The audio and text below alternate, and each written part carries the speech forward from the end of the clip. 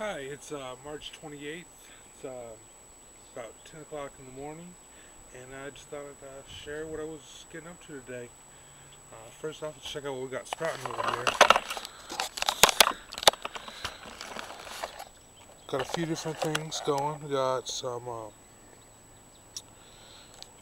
cucumbers in there that really need to get put in the garden today. Also got some winterborn kale, some multicolored Swiss chard, some Georgia collards, couple trays of microgreens lettuce that I might pull some lettuce plants out to give them a little head start in the garden. And then I got a whole bunch of seeds that I was a dumbass and did not mark, did not keep track of. Not doing that again. I'm sure I'm going to get a lot of really cool plants from them. I think this is a red kale. I think this is. But we'll see. Anyways, what they're all going to go in